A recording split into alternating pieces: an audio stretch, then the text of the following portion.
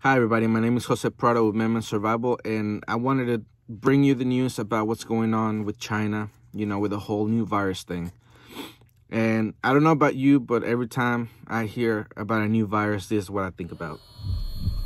4, 5, 6, 7, 8, 9, 10, 11, 12. Trains in the station.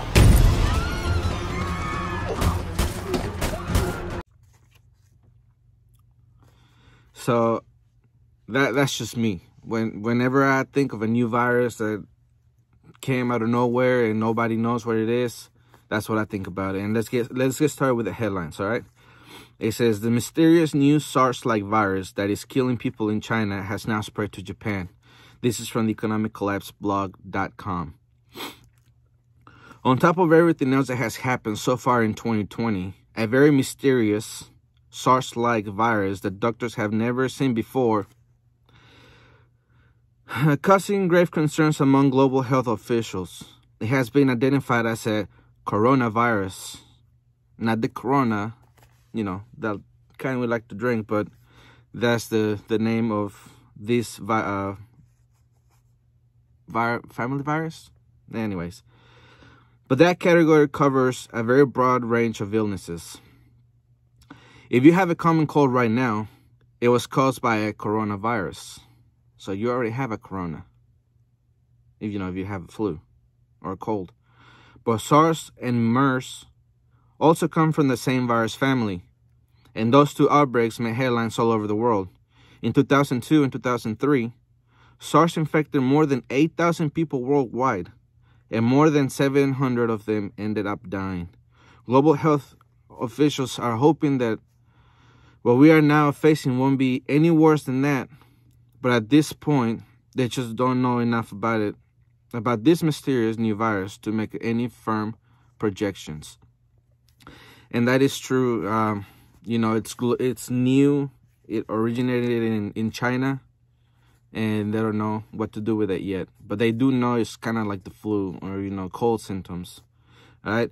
What we do know is that the outbreak just started, and China has announced that the virus has claimed a second life.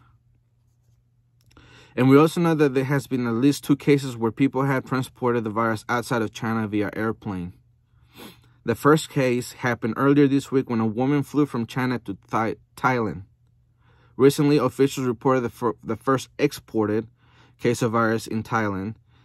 In that case, a resident of Wuhan got on a direct flight to Thailand along with several members of her family and a tour group, according to WHO, which is the World Health Organization. When the 61-year-old arrived at the airport, she was found to have fever, and she was taken to the hospital where she was tested positive for 2019-nCoV. That's the code name for this illness. And that really sucks because obviously she is inside an airplane, thousands and thousands of feet in the air. And now all those people, or most of the people in the airplane, are infected. Subsequently, on Thursday, we learned that a man flew from China to Japan and also contracted the virus. So now it's in 2 places.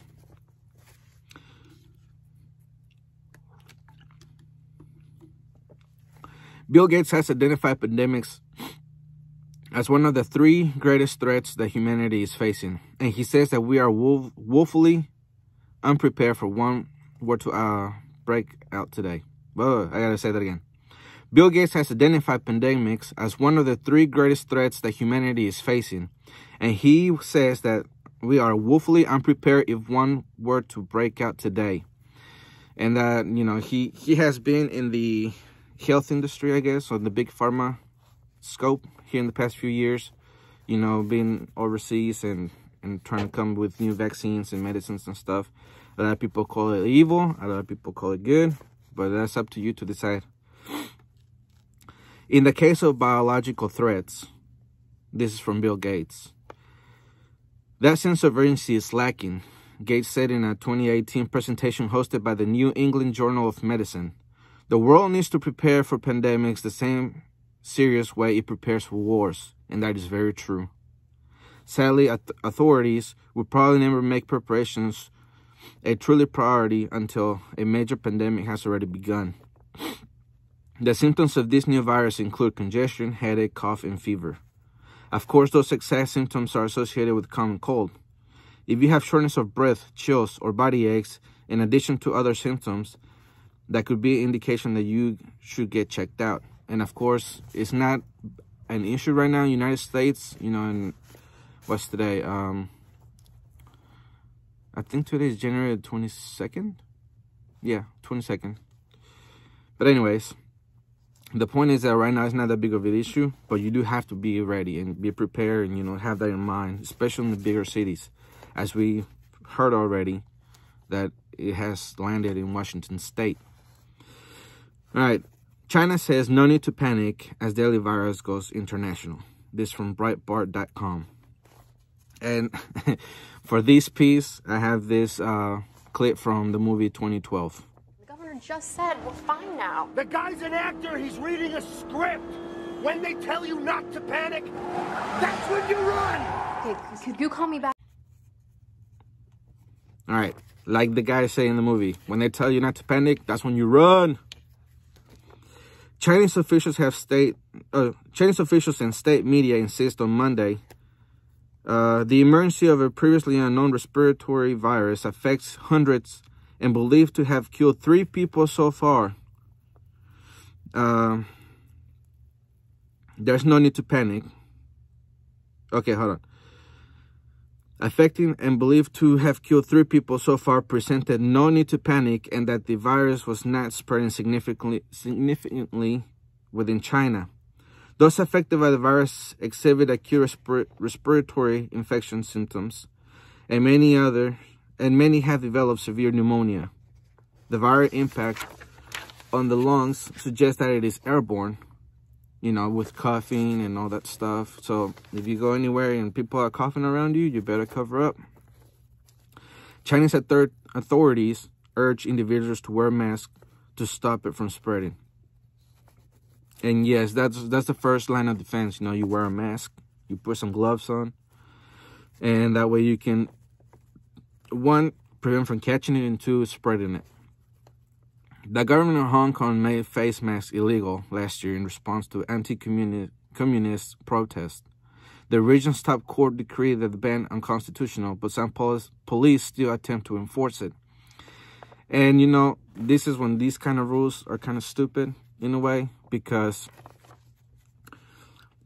you got to fight, you got to try to keep this contained, but you make face masks illegal. I mean, you got to think that there should be some kind of, when there's a pandemic, you can wear them kind of cloths or law or something in it. Officials said the virus likely originated in the seafood market in Wuhan, a central Chinese city of 11 million people. According to the CDC, some of those diagnosed with carrying the virus now identified as a new mutation of coronavirus, had no contact with the seafood market in question, suggesting the virus may spread from person to person, not just animal to person. Authorities in the region have implemented screening checks at airports and other ports of entry, and local government areas like Hong Kong expanded police power to quarantine suspected patients. What about the animals? I mean, you just said it's from animal to person, or not just from animal to person. So how do you know if your dog has, the coronavirus, this new thing? And see, this is, now we're going to move to the next article. Then this is why I say that is, when they say do not panic, that's when you run. Killer bug coronavirus death toll doubles to 17 as more than 470 cases of mutating bug confirmed. This from The Sun, in UK.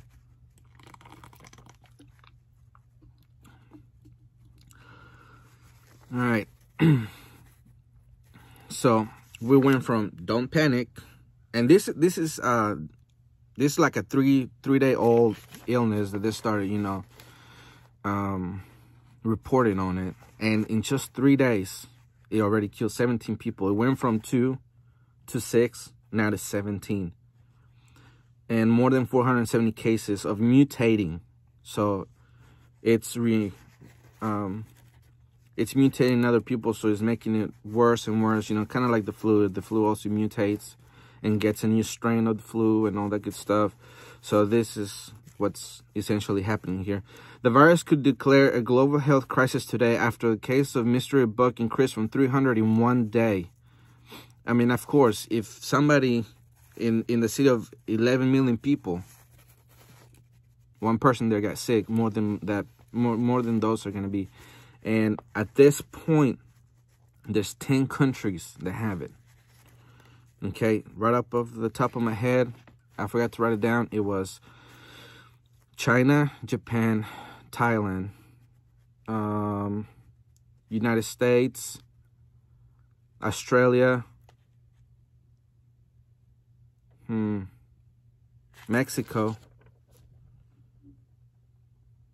and probably the UK. But anyways, the point is that there's, you know, it already spread. And I'm going to insert a picture, now that I forgot to write it down, on how many people have it.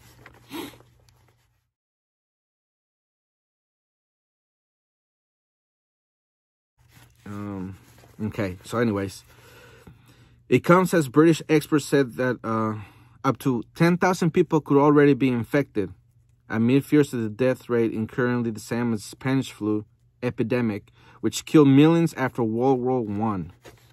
The WHO is holding an emergency committee meeting in Geneva today to determine if the outbreak should be classified as global crisis like the West African Ebola outbreak in 2014 or 2015. And I don't know if you know, but the Ebola never went away. It's just stopped being reported on, kind of like this is going to be. People are going to forget about it, and it's going to be gone. I know I've seen reports of people who are crossing the border. You know, they have been tested positive for Ebola, and then, you know, they disappear. I don't know, they put them in quarantine or what they do with them, but the point is that it's still out there. We do know that over there in Africa, people are still infected with it, and they're still suffering from that disease, and it's very unfortunate.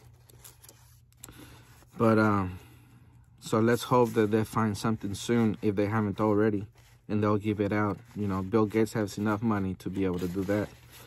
British experts have today warned the true number of cases is more likely to the range from 1,000 to 10,000. But disease modeling experts from the Imperial College, London, said that the true figure in the city of Wuhan alone, the source of the outbreak, could be 4,000 and as high as 9,700 in the worst case scenario.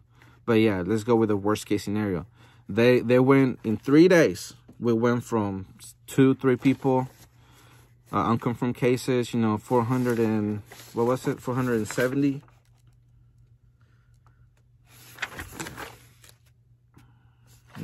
Well, I had it.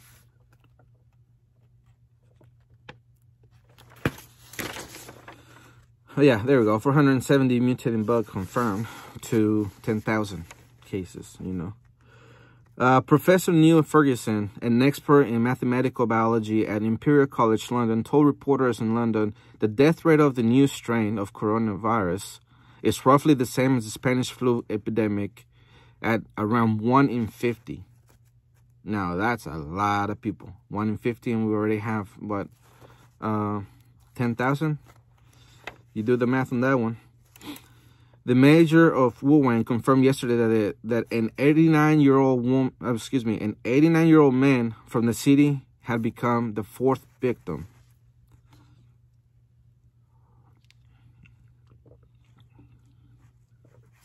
A 66-year-old man known as Li and a woman 48 known as Yin were also confirmed to have died from the multiple organ failures. Okay, so this thing is getting worse and worse. In more severe cases, It has caused pneumonia, severe acute respiratory syndrome, kidney failure, and even death, or all of the above. Okay, and we do see that older people, you know, as any other illness, they are more likely to get sick. And, you know, the 48-year-old woman, I mean, you know, she's not old, you know, but she still contracted it and unfortunately passed away. So, I'm going to put a picture of how they're describing, you know, how it spreads and how it begins and all the symptoms and stuff here in just a second.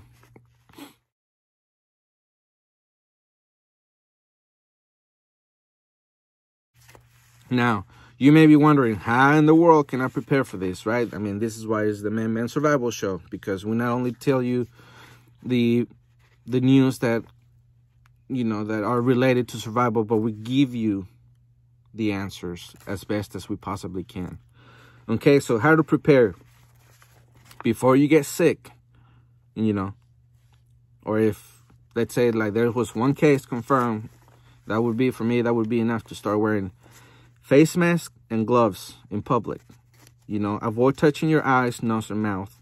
Have an adequate supply of tissue, soap, paper towels, alcohol-based hand rubs, and disposable wipes. And you should practice that in your family too. You know, that should be part of your preparedness plan or your preparedness protocol, that when something like this happens, it doesn't matter if it's so far away, you should still practice it like this, okay? Because face mask will, you know, reduce the chances of you breathing something in, because it is airborne. People are coughing it, you know, and it's staying in the air. The animals too are catching it.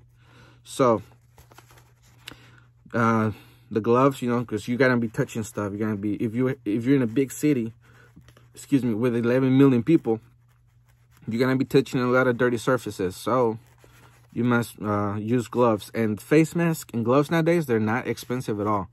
A big box of gloves, I think it's 200 in it. It's like $5 to $10, so that's not a lot. And if I'm not mistaken, the face masks are a lot cheaper than that, and it comes with a whole bunch of them too. Nowadays there's rubbing alcohol, or not rubbing alcohol, well, yeah, hand sanitizer. That's what I'm thinking about. You know, that's about yay big, and you can use it all throughout the day. Now, if you do get sick, stay home when sick, you know, if all possible, if you're not gonna get fired.